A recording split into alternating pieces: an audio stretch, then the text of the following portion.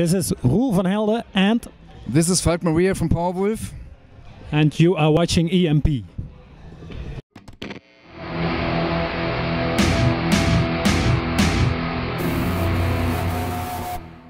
Hi everyone, it's Elena from EMP. I'm here at Download 2022 and I'm here with Powerwolf. Hi guys. Hey, nice to meet you. Nice to be here. Nice to meet you. Thank you so much for your time. How are you doing? Great. Yeah? Yeah. Awesome. Just played a really cool show, so we're good. Yeah. Yeah. And it's not raining. That's the first for this festival, so you know, you're lucky. Oh, okay. It was quite windy and I'm expecting that because, I don't know, it's typical for Download or for UK festivals that the fans are using a lot of flags. Yeah. And they even also used a flag on the stage. It was so windy, it was really tough to hold them like yet. It's just like, ooh. Yeah, but it's not rainy. That's, I'm the guy who always checking the weather forecast and pray to God. It only rains when I wear long trousers on stage. Is that Yeah. I wore long pants one time in Finland at a festival and it rained. When I wear shorts, it doesn't rain. Okay, so... So you need to check not only the forecast, but what he's wearing to make sure that... Exactly. Make sure he doesn't wear long trousers, because otherwise... So next week we're going to play some other festivals, like the Graspo Festival, so please, we will take... Yeah, don't take your shirt off. Yeah. Not shirt, shorts. Definitely. I'll keep them on. But yeah, like you have so many tour dates coming up, and you're supporting Kiss, and you're supporting Iron Maiden for 2 dates as well. So how does it, what else should we expect, and how does that feel? It feels great for us, and I guess it feels also great for our fans because they're waiting so long. Yeah. We did this Monumental Mass stream event in between to give our fans something back because, we didn't want to let them to wait too long. Yeah. But I call this thing to do as a band is real life, because we need this response from the audience, and it's like this thing that we want to entertain the audience, but we also love then the audience entertains the band, and you can only feel that in a real situation, as we, for example, did today at the Download Festival. So we're super happy, to be honest, super excited, also nervous after that break. Coming back after I enjoy every fucking single moment to be back, even the 20-hour drive to come here. It's worth it. It's worth it. Concerning those shows we play with Iron Maiden, for me it could be literally a dream coming true. When I was 14 years old, I had a very lucid dream about meeting Iron Maiden on stage.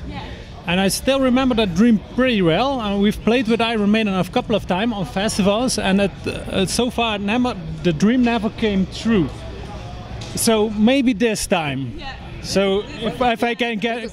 What does that mean? You will enter the stage when Iron Maiden playing their set? No, no. I dreamt they were on stage. No. And you were just... maybe they were sound checking. I don't know. It's a long time ago, 14. And I just walked up stage and shook their hands. That was it. That was my dream. It was very much a lucid, vivid dream. Yeah. Got it. So who knows? Amazing. Yeah. Maybe literally a dream coming true. Yeah. But that's amazing. Yeah, they played here yesterday, and it was an amazing set. Yeah. So what's on your headphones? Like, what kind of songs are you listening to? Any new artists that you're checking out recently? Like, what do you listen to on a day-to-day? A lot of music, but you first? I am a big fan of Steel Panther. Yeah.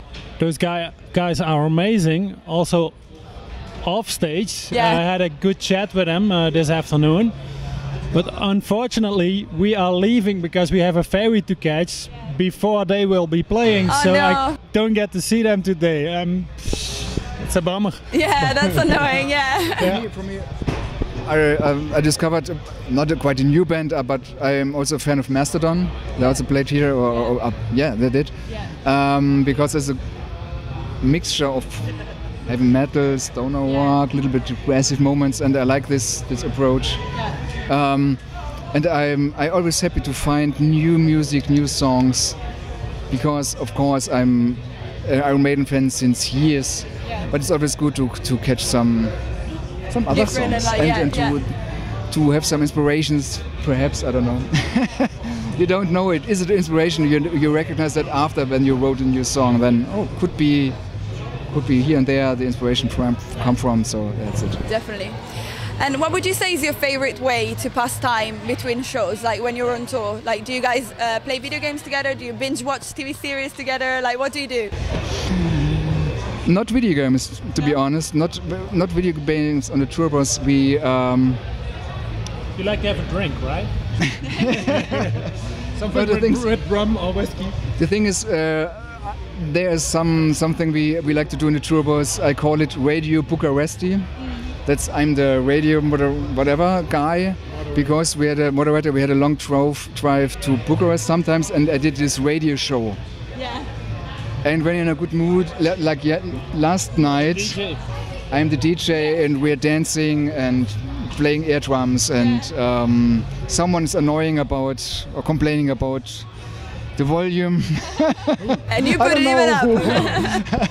No, but that's this party life I really like to have on the bus, and sounds fun. That really sounds fun, and we do like to do that. Yeah. But after the show, I wouldn't say we are exhausted, but we are so happy and full adrenaline. It's more like like after the rush from the stage, you get like, okay, yeah, something like that. Yeah. Back to you. Anything to add? Anything to add? You good? No, I still would like to know who said that it was too loud. Who is complaining about the volume? No. Let me explain. I'm from Holland. The rest of the guys are from Germany, and sometimes, just once every 2 years, the Dutch diva comes out, and it mostly has to do with me not being able to sleep if other people are too loud. So. It's my fault. I apologize. No, it's no problem. No problem. But now it's official. Yeah. So yeah, once in a while, like you have your moment in which once you're every like, 2 years. Yeah. It's not that bad. Yeah, I feel like that's okay. Yeah. I get cranky if I don't sleep, so I understand. Yeah, it's very important. Yeah, definitely. And if you could sit down for a cup of coffee, chatting with a character from a movie, a book, or a TV series, just having a nice conversation, who would it be and why? For me, it's Bob Odenkirk from Better Call Saul, or I love that series. What's the other series called? Breaking Bad. Yeah. Because this character is so different in many ways.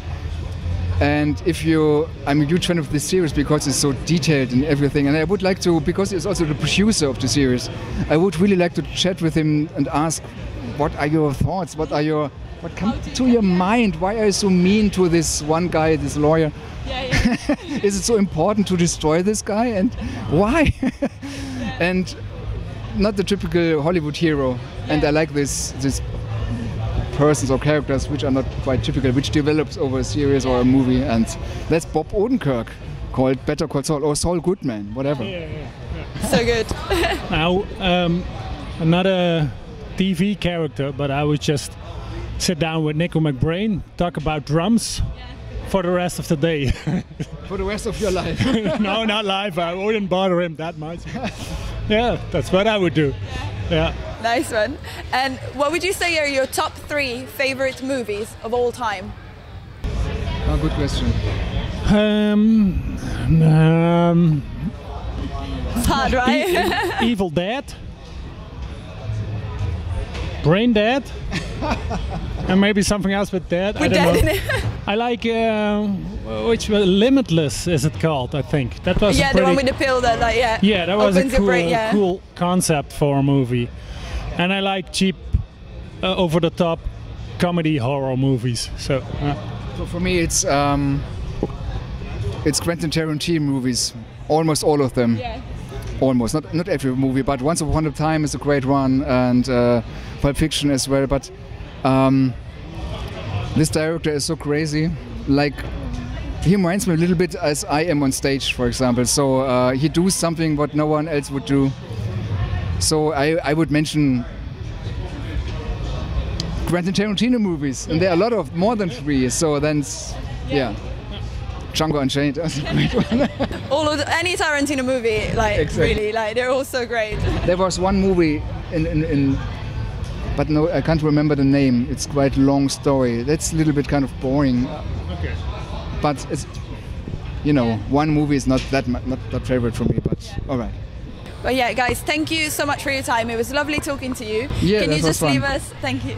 Can you just leave us with a message for your UK and European fans? Hey out there, believers, join our metal mass in London at the Roundhouse, and we will come back very soon.